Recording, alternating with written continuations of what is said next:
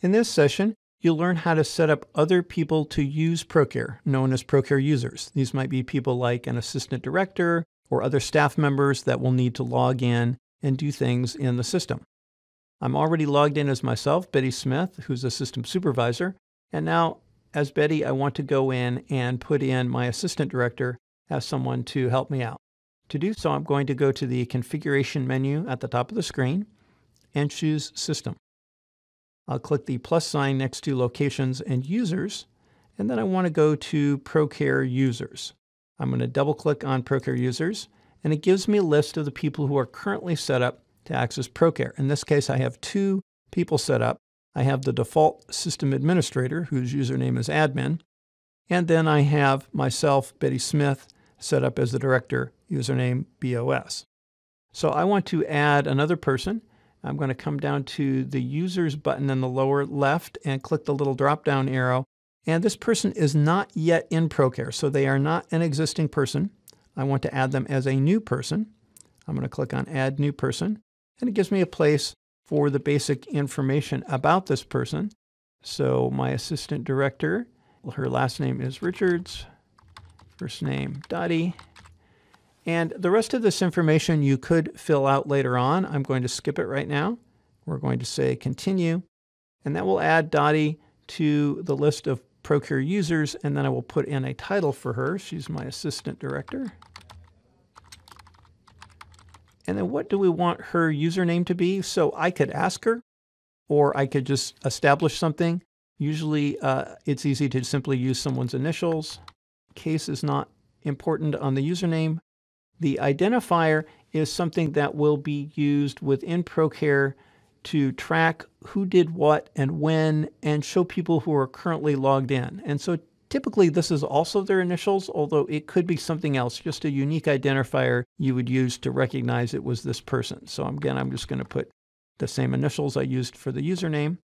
And then what user group do you want this person assigned to? System supervisor is the highest level and they have access to everything. All levels below system supervisor can and do have limitations placed on them. You can control what those limitations are. So in this case, I'm going to assign Dottie at the director level, and then we'll show you how you can manage the limitations for the director. And then you can click Save down at the bottom. And now Dottie has been added as a user. Now, you'll notice I have a button on the left called Expose. This is important. If someone's a system supervisor, they are already exposed to all locations and have access to everything. But if they're at different level, anything below system supervisor, then I will need to remember to use this Expose button to choose the settings for this person. So I could expose Dottie to all my regions and all my schools. That means that she could work in both locations, add or edit data in both locations. But in this case, she only works at location 1. So I'm going to set the individual exposure, and I'm going to say I only want Dottie to have access to ABC Childcare number 1. We'll save that, and we will click Exit.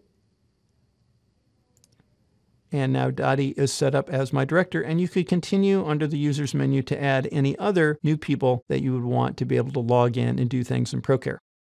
One other thing we'll point out, the very first time Dottie logs in, her username is DIR, and the very first time her password will be the same as her username, but in all lowercase letters. So in this case, her password would be DIR in lowercase letters. Next, we're going to exit the Procare users, and we'll talk a little bit about how those groups and limits work.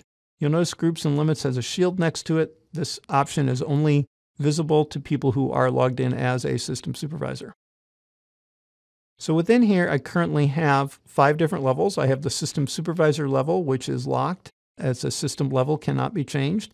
But then I can customize or change any of the levels below that. I can even add another level if I wanted to. Let's just take a look at the director level, and we'll go and click on Group Limits down at the bottom. In Group Limits, you'll see some things are checked and not checked. One thing you can do is to click Collapse, which will give you the overall categories. And then the idea is that as you drill into these categories, items that are checked off are things that you want to block or prevent them from doing. So for example, under Utilities, If I have a local installation of Procare, I may not want this person to be able to make a backup or restore data. Be one thing that I could block them from. Under Family Data and Accounting, I have all kinds of options, and you can click in and open up the different sessions and get very specific about things you may or may not want to block. You just clicking the plus sign and you could drill in. You can save those settings when you're done and exit, and now those settings apply to anybody who's assigned to the director level. The other thing you can do is you can move the groups up or down. So the hierarchy here does matter. Higher level groups can reset passwords for people in lower level groups, and if they're allowed to, they can create new users in lower level groups as well. So the order here does have some effect, just to keep that in mind. So that's how to go about setting up new users and establishing limits for user groups.